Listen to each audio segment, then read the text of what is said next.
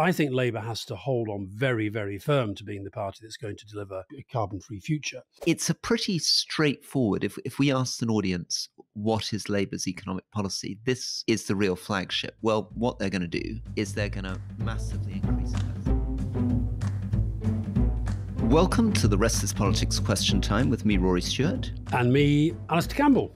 So where do you want to start, Rory? Well, start with a big one from Ben Storer. Why is Labour rolling back its pledge on green investment? This is one of the policies that got me really actually excited for a Labour government, and it's also pretty popular from what I can tell. Surely this makes Labour seem weak and less serious about the future of this country. So just context on this. Labour famously pledged that it were going to be investing £28 billion every year in the green economy. Then they sort of take that back a bit and said maybe they do it halfway through the term. And now it slightly looks as though they're not really committing to when they're going to do it at all. And that's presumably because they're worried about the fiscal position. But anyway, over to you. Well, Philip, I was at an event at the Union Chapel last night, launching the paperback of my book, Rory, which, as you know, is called... Oh, very good. But what can I do? Where I did reveal to them that your book, Yes. Politics on the Edge, has outsold mine. That's very generous of you. Well done on that. But what was interesting was how many people were asking that very question or questions related to it. And there's a couple of things I'd say on this. The first is, I don't quite know how they've got themselves into this will they, won't they, around a number that, if I'm right, I think Rachel Reeves first used in a Labour Party conference speech. And since when there's been this sort of never-ending, feels like a tug of war, but I can't quite work out who's on either side of the rope. But my very, very strong advice is, particularly given that after the Uxbridge by-election, Rishi Sunak signalled himself trying to move away from the kind of, green credentials agenda, I think Labour has to hold on very, very firm to being the party that's going to deliver a carbon-free future. And so I think that I get why they want, they might worry about the numbers and they might worry about being attacked. But equally, we've talked before about this thing about the so-called small target. If you don't get attacked for policy, people don't know what your policies are. And that is one of the questions that I kept getting last night, is that it was people basically said, look, they're coming out to hear me and, get a copy of the book and have a natter and all that stuff. They basically wanted to vote Labour, I would have said. Most of them wanted to vote Labour, I think. And I actually made the point that in most elections that I've lived through, you have a feeling often that when a government's got the power of incumbency, but people are a bit fed up with them, they're moving away, but then people are looking for reasons not to vote for the opposition. I think at the moment the mood is that people are desperately looking for reasons to vote for the opposition as part of the whole sort of time for a change thing and fed up with the Tories. So I think Labour has got to stop worrying so much about being attacked and actually start giving people more positive reasons so that people say, that is why I'm voting Labour. And there's a very fundamental thing here, isn't there, which is that they are a party that wants to position themselves as anti-austerity, pro-growth. So their whole story is that the Tories cut too much unnecessarily and it damaged the economy, and that the way to get the economy going again is to make some smart investments, in this case in green energy. And their story is this is going to create jobs. It's going to be the industries of the future. So they're talking about investing, for example, in batteries for electric vehicles, changing the power setup in Britain. So it's a powerful story which has a lot of appeal to many economists, particularly economists who are more on the left, who think that Britain has been starved of investment. There's a big, big story that keeps coming up, even in the right-wing press, about how Britain doesn't invest as much as other European countries in its infrastructure and its skills and all this kind of stuff. So it's a pretty straightforward, if we asked an audience, what is Labour's economic policy? This is the real flagship. Well, what they're going to do is they're going to massively increase investment, and they're going to invest heavily in the industries of the future, which is going to give Britain a cutting edge. Now, whether that's right or not, and I can imagine some right-wing economists listening to that saying, boo, rubbish, that's the wrong way to go. But I would have thought it's a clear, strong message that a lot of people support and they should hold to.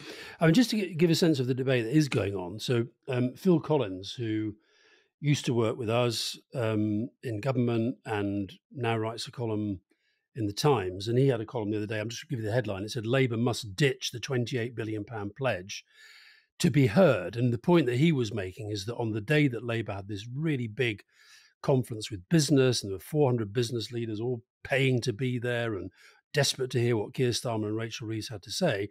And he said that as the ministers were doing, the shadow ministers were doing the media rounds, all they got was this, will they, won't they? And you know they're in trouble. I always think this with the Tory ministers. Whenever they're onto that line, we've been very clear that, you know that they're not being very clear. And so on this specific issue, they have to sit around a table, resolve it once and for all, and then, as you say, have a much bigger message that is rooted in what's going to be in the manifesto about how they're going to invest in the industry of the future. And I get the complications. So, for example, we were out for dinner the other night with a local government leader who was telling us about some really interesting plans that they had, not just her council, but other councils as well. Is this Miss Gould? It is Miss Gould. It is Miss Gould in Camden, yeah. But she's sort of, part of the whole infrastructure of councils working together. So they're working on all sorts of different projects, and they're talking to government, and they're talking to business. And by the way, I've been surprised at how many business people who you might think some of them are actually defected to Labour, like that guy from Iceland and that guy Ian Anderson the other day. But people who are probably still basically on the right, but who are desperate for Labour to do this because they believe this thing about, a pound of public sector investment can lead to £3 of private sector investment. What Georgia was saying is that actually there aren't necessarily all the projects there that will justify up to £28 billion per year as it goes forward. But anyway, the fact is, Phil Collins, in my view, is both right and wrong.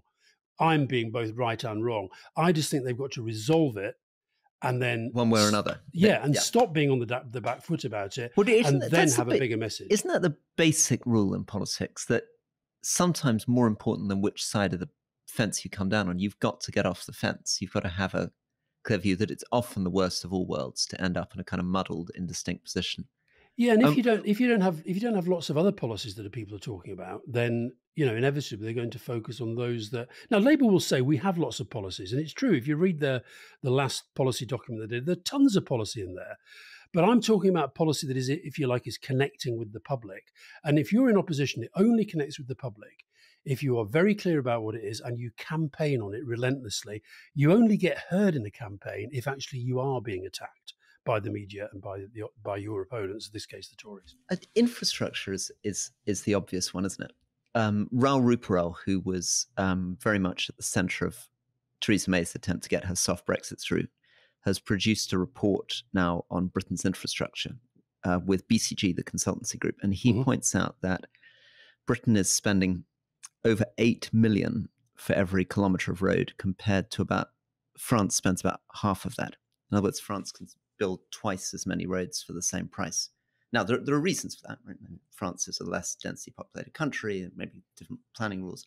But there is so much potential there. If Labour could get right a train line between Leeds and Manchester, for example, or really sort out the bus systems, it sounds like a small thing, but getting buses right in cities in the north will make a huge difference. Especially now I've got my Freedom Pass, Rory. No, especially now you've got Freedom Pass. And I was on the Elizabeth line off to get my passport done, with a kind of shout out to the passport office. Not just me, it wasn't some weird special treatment thing. Everybody who's been to get a new passport recently has been very impressed by that. Is a bit of government that's working. But it's also an example of how a bit of infrastructure, that new Elizabeth line, has suddenly opened up completely whole new areas of the city. And you can imagine suddenly housing, businesses and everything are going to be promoted. If we could do that in Northern England, you've really got something possible. But the question, as we keep talking about, is not just can Labour put the money into it, but can they produce a good story about how they're going to be able to build it more quickly and more cheaply than governments have been able to for the last 20 years. Well, here's a related question away. Sandra Foy, how easy would it be for Keir Starmer, if elected,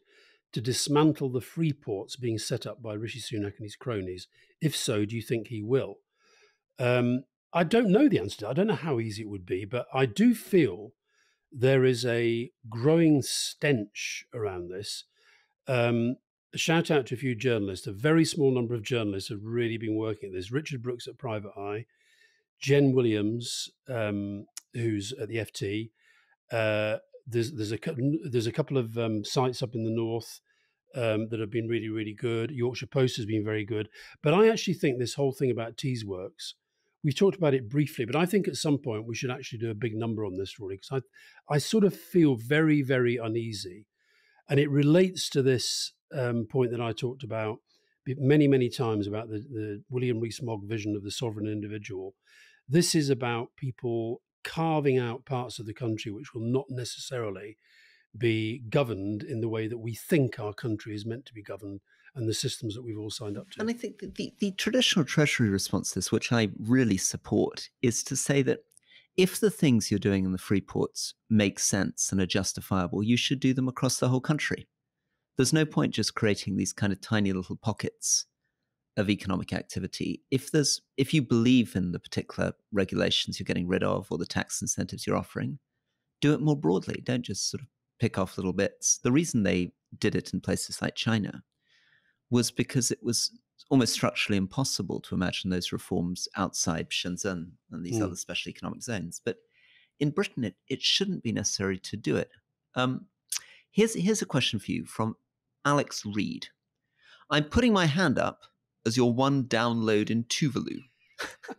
I was working there in January on a visit to prepare support for new MPs after the election. I listened during a morning run on the one open space for exercise in Funafuti, the airport runway. I'm sure new MPs would be very happy if you both came to Tuvalu to speak to them. My question is, what advice would you give to MPs in a small and geographically isolated country? So to remind people, the population of Tuvalu is about 10,000 people, to project their voice on the world stage, especially on issues such as the impact of climate change. In other words, the population of Tuvalu is about half the population of my local town of Crieff. Yeah, and what just to those who didn't listen last week, I insisted last week that we talk, because this is elections year, that we talk about the elections in Tuvalu, and I said there was a sort of geostrategic significance because the outgoing prime minister was very, as it were, on the American side of things, and the new his replacement is reckoned to be a bit more pro-China. I think I've got that right. But Rory, if we do give advice to Tuvalu's new MPs, it will have to be through other than the podcast, because so excited was I about the fact that we had that one listener in Tuvalu. Yeah. I assumed we'd get more because we were talking about Tuvalu, but I've just checked. Last week's listenership in Tuvalu was 0. It's very sad, and that's because presumably Alex Reed got on that plane from Funafuti and left after his thing, and so he's no longer there. He did point out. Can I just clarify? I'm being stupid. It's half the population of Penrith, and it's just larger than the population of my town, Crieff, but it would register as a pretty small market town. Yeah. I should also say, I think he also pointed out in his very kind email to out himself as our Tuvalu listener, that, and this goes back to the point about, how so many of these issues are connected, that Australia has said it will take people from Tuvalu if, as it were, their entire location and existence becomes threatened by climate change. Yeah. And I mean, Tuvalu is very much on the front line of that, isn't it? Yeah. Orban, Stat Laval. What did Viktor Orban get out of dragging his heels on support package for Ukraine? Was Tusk involved? Brighter political times in that part of Europe, which up until recently would have had you in a state of despair. So this is a good news story, and I think it's good because it keeps listeners up to date on stories that we raise, and sometimes I'm worried we don't always complete. So we told listeners about the fact. Are you saying, Roy, that we don't conduct this podcast with journalistic rigor? Total journalistic rigor, but sometimes we don't always finish a story that we've begun. So the story that we began was that Orban was delaying the approval of the EU budgetary support to Ukraine. And the update is that the EU has taken that support through, and Orban didn't in the end hold it up. He didn't even put up a fight, really. There's a very good picture that was circulating last week of him around this table, and let me just get this right. Who was there? Scholz was there, Maloney was there, Macron was there, Charles Michel was there, and Ursula von der Leyen was there. And it really was a sort of picture of the big guys getting in the room and picking on the little guy. And I think what was going on there was saying, look, we let you get away with this once, but you're not going to do it twice. And I think they were probably making clear that if he did it again, there were all sorts of measures that they could take against Hungary. So he backed down pretty quickly, I would say. And I think that is a good thing for the European Union because he's been playing his games for far too long. He'll be back, though. He'll be back. Question on Tusk. I mean, we've talked about Tusk and what's happening in Poland a bit, but it continues to be the case, of course, that the president who's from the Law and Justice Party, the populist right party, and is in there for at least another year, is continuing to block stuff that Tusk is trying to do, delaying legislation, trying to stop a budget, stopping Tusk's attempt to get rid of judges from the court. So that remains difficult. Although, of course, Tusk has, I think, a majority in both houses, which should help him through with some of the stuff. Has he got a majority in both houses? I believe so, yeah. I believe so. Okay. Now, Rory, here's one that's sort of aimed at me, but I think is interesting for you to have a think about as well. Nick Daniels. Alastair often interjects or responds to Rory's points with the words no, but, which can appear very negative, argumentative, and hostile.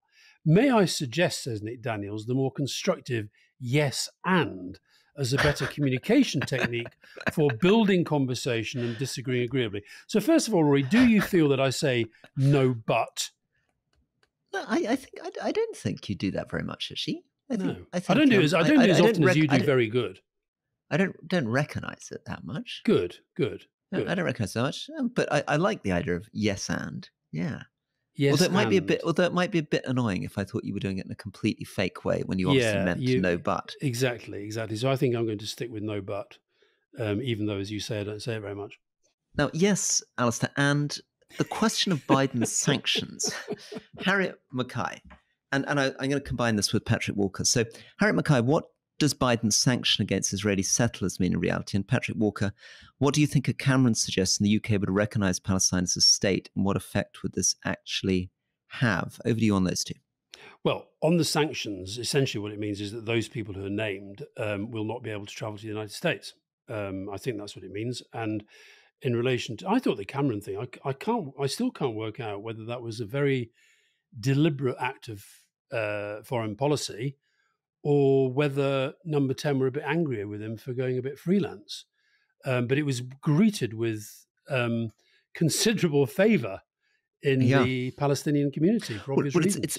It's an amazing thing that he did there. So just again for listeners, David Cameron, the UK Foreign Secretary and ex-Prime Minister, said in a meeting that he thought that Britain should consider recognising the Palestinian state early. And this is a big, big change in policy because traditionally, full recognition of Palestinian statehood was something that was supposed to be held back till the end of the peace process as one of the kind of rewards for the peace process. I think it's symbolically hugely important because along with Biden's emphasis on the two-state solution, it makes it very clear now that even amongst Israel's strongest supporters, and the UK and the US are clearly right up there, it is non-negotiable for them, this two-state solution. And that puts them absolutely at odds with the position now that Netanyahu and his government are in, where they're very much, openly rejecting a two-state solution. I was also very struck, someday we should probably discuss it, but we got a very, very angry email from an Israeli listener who felt strongly that we weren't remotely empathizing with what happened on October the 7th, or with what he described as the care that Israeli soldiers were taking. And in it also, he suggested that the next step would be for Israel to go after Hezbollah in Lebanon. And now I don't know how seriously to take all that, but it was a real reminder of how incredibly painful this is and how polarized this is and how very difficult it is to get a common conversation. I mean, I've got friends who are living in North London who saying to me they can't bear to listen to the podcast anymore because they feel that when we talk about what's happening in Gaza, we're encouraging anti-Semitism, and that we're not speaking enough about threats to Jewish communities and anti-Semitism in Britain. I had another meeting with some of the Church of England, some people that you'd know, in fact, last week, including your friend, the Archbishop of Canterbury, who's now in Ukraine. Yeah. And who suggested that he would be willing to come on the podcast, which would be interesting. Rory, he's been saying it for a year, and then he keeps telling me this press office at the block. So, come on, Justin, let's get a move on. Let's get him on. Anyway, one of the things that was said, not by him, but somebody else who's working in interfaith dialogue, is that they feel that in Britain at the moment, that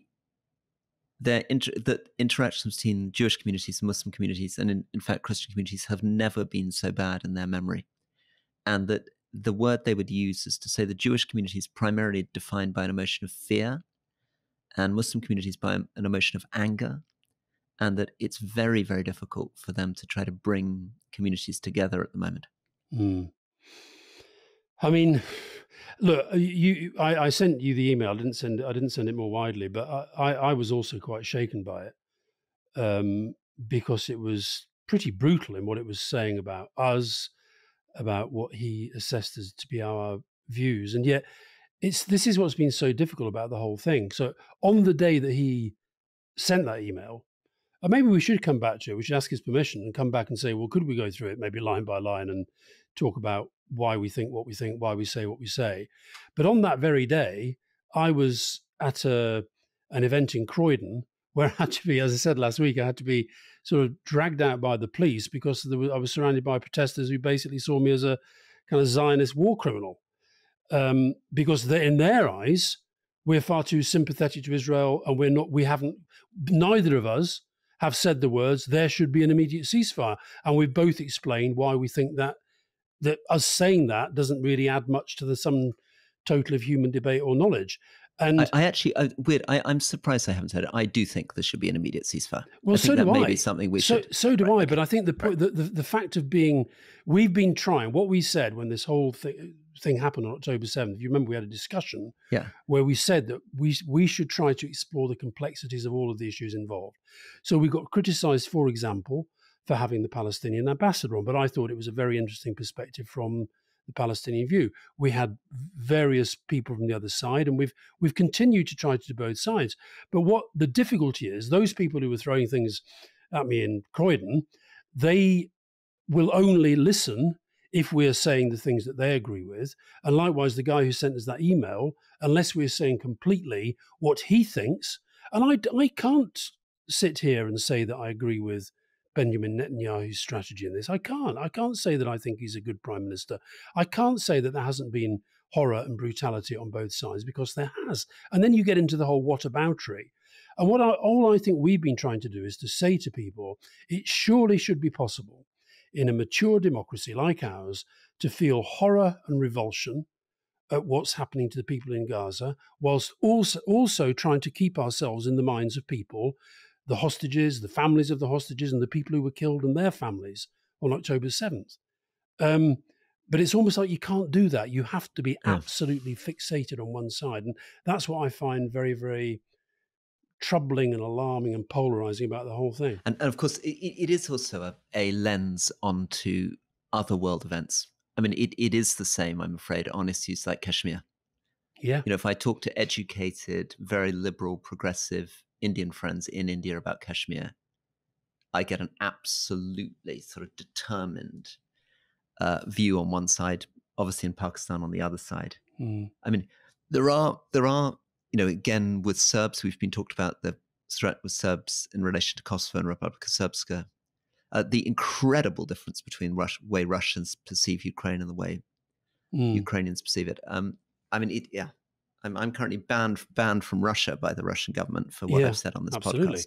But Rory, if you think about what we said on the main podcast in relation to those speeches at the weekend in Northern Ireland, I don't think that 20 years ago, either of those two politicians could have made the speeches that they made. So that may be that there is a Palestinian politician today whose name we don't even know, an Israeli politician as well, who hopefully in 5, 10, 15, 20 years may be able to say those sorts of things, because we have managed somehow to get through this current mess into a place where the two-state solution starts to mean something again, and then a process that takes us towards that. So if we all get sort of locked into our tribes where we aren't even willing to receive the other person's opinion. I mean, the guy who sent us that email, I know this because you and I have talked about it. He has really made us think about things, and that's why we're talking about them now. But, I'd also like him to think about what limited role we are trying to play by having the conversations that we're having about this. Yeah. Well, I think connected to this, maybe Rachel Hughes lobbying. Thinking of lobbying, do you get lobbied to cover or not cover specific topics on the pod? So obviously that was an example of an angry person trying to get us to put that side. In fact, I've just received I think it's good to be transparent about this, how these things work. I've just received a text from the Israeli embassy that's obviously worried that we're not putting the Israeli point of view. Would I come and have breakfast with the Israeli ambassador?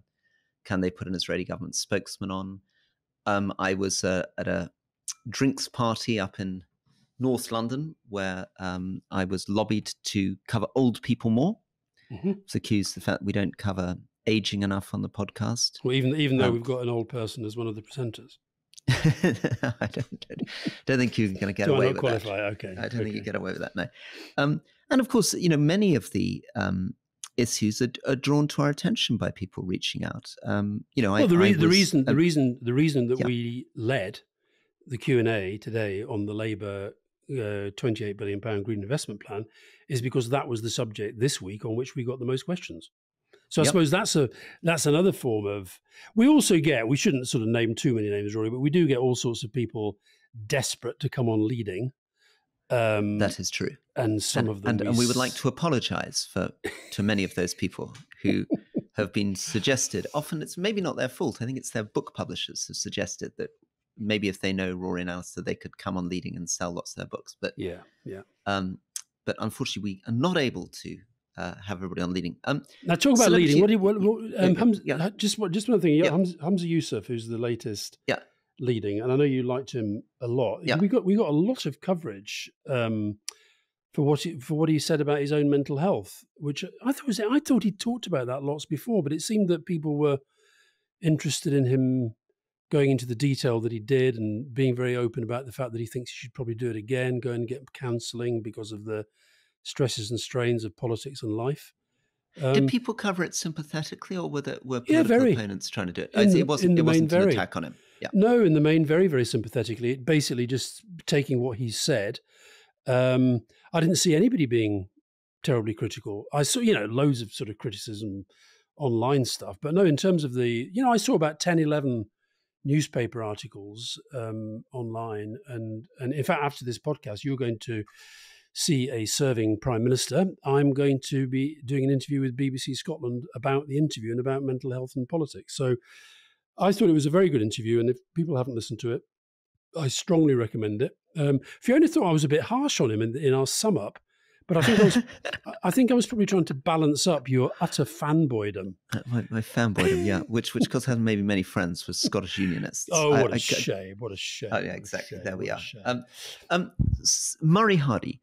Do you think celebrity endorsements of politicians have been helpful in the past, and how big an impact could they have nowadays? Should Labour chase them to appear more exciting? I'm very sceptical about this. I've got 2 data points on this, though. Mm-hmm. One was, of course, that Stormzy came out strongly for Jeremy Corbyn, and it didn't actually win Jeremy Corbyn the election. But maybe that's not a good data point. A stronger data point was I was talking to someone who Posh Spice, Victoria Beckham, had read their book and had posted on Twitter, and she has millions of followers on Twitter, how much she liked the book. And he rushed to Amazon to see what had happened. And it turned out that as a result of this post, which was seen by millions of people, exactly 3 of his books were bought. So that made me think that maybe people don't follow celebrities for their views on things which are outside. So maybe if you admire Stormzy's music, it doesn't necessarily mean you follow his politics. You may really admire Victoria Beckham's fashion line, but you're not particularly interested in her recommendations on books. Yeah. What do you think about that? I've never thought it's that big a deal, but I think they're kind of quite good to have. as part of a sort of general positive mood music. And there is I briefly mentioned in the main podcast, the Taylor Swift Trump stuff. This is becoming a huge story in the States, because she's now involved in this romance with this American football star, Travis Kelce. And because she is an open, avowed, not just a supporter of Biden, but a very, very strong opponent of Trump, she's now become the sort of victim of these massive conspiracy theories that the whole relationship has been sort of put together by the Democrats and by the PsyOps team in the Pentagon. That guy, the one who dropped out, Ramaswamy, he has basically said that he's basically said that the Super Bowl next weekend is going to be rigged so that Kelsey's team wins, and then there's going to be the endorsement of Biden between the two of them. And the whole thing is utterly insane. But what's interesting is that the MAGA... Vivek Ramaswamy thinks they're going to rig the Super Bowl. Yeah, so that Kelsey can come out with Taylor Swift. And the thing is that they're all going, if you turn on these kind of right-wing shock jock people, they're all sort of, filled with hate for Taylor Swift. Now, the thing about Taylor Swift, look, Donald Trump has a very big, loyal, devoted, dedicated fan base, right? But so does she. And I thought the other thing that was interesting last week, I don't know who it was, but some kind of heavy metal guy, and I guess there's quite a lot of kind of, Trumpian mood music around that. And he stood up in front of this huge crowd and basically said, any of you go after Taylor Swift, you're going after me. And so this sort of, I don't think it necessarily shifts votes, but I think it can be a very important part of the mood. One of the big things for us to look for is what Arnold Schwarzenegger does, because he refused, when we interviewed him on Leading, to come out clearly against Trump. He kept saying, well, it's just hypothetical. He's never going to make it. He's got all these law cases against him. He's not going to be president. But he is somebody who a lot of the Trump base does take seriously. And it'll be interesting to see whether, if he comes out against Trump in the last days, whether he has the credibility and weight to carry people with him, or whether, as he presumably fears, he's just going to be thrown aside and they'll take Trump's side against him. So, Alastair, final question from both of us. Tip for everybody. On an ancient recording, this is Keith Pollard of Who Wants to Be a Millionaire. Alastair's wife, Fiona, mentions that he's a creative genius when it comes to Valentine's Day gifts. What's the secret? Rory, you've seen the clip of me on Who Wants to Be a Millionaire. That is like I had a shiver down my spine when you mentioned it, because it was without doubt one of the worst televisual appearances of my life. I'm not going to relive it now. Of France. Not United States. No. You've just lost £3,000. But fair to say, it wasn't a good day for the charity that I was representing. With Valentine's Day coming up, you might want for next week, tell us a little bit about Valentine's Day gifts. What I do with gifts generally, I'm not big on gifts for lots of people, but I do try to get things that are very, very original. So that are often made, might be something that's painted, might be something that's sculpted, might be something that's just I'll give you one very good example. I sometimes write music and then get the music frame, stuff like that. So that's schmaltzy, romantic kind of bullshit stuff. Beautiful. That, it's very, and very then Fiona looks at it and says, yeah, thanks. Too high a bar for the rest of us. All right. Goodbye. Happy Valentine's for next week. Speak soon. Rory, please don't say Happy Valentine's Day. I mean, Fiona's the only person. I mean, people really will begin to talk if you start saying. Anyway, have a lovely rest of week. Have a lovely rest of the week. Bye-bye, Alastair. Bye-bye.